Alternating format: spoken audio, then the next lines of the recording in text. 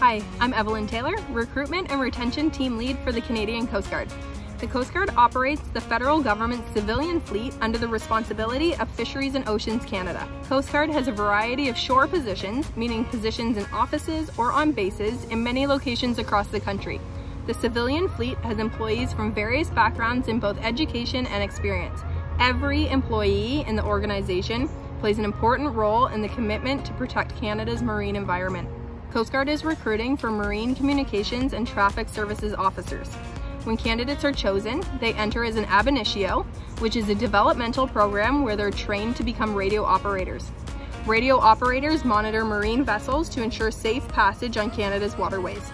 Training takes place at the Coast Guard College in Sydney, Nova Scotia, and after graduation, trainees move to on-the-job training at one of the Marine Communications and Traffic Services centers across the country. If the radio operator position is not what you're looking for, don't worry.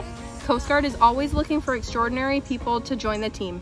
Positions start with 3 weeks holiday, pension, and have an automatic annual increase in salary. In the near future in Prescott, Ontario, we will be recruiting for electricians, general laborers, and riggers. And we are always recruiting for seagoing positions. I invite you to explore the Canadian Coast Guard website as well as our current job postings in the links provided to you. Thank you.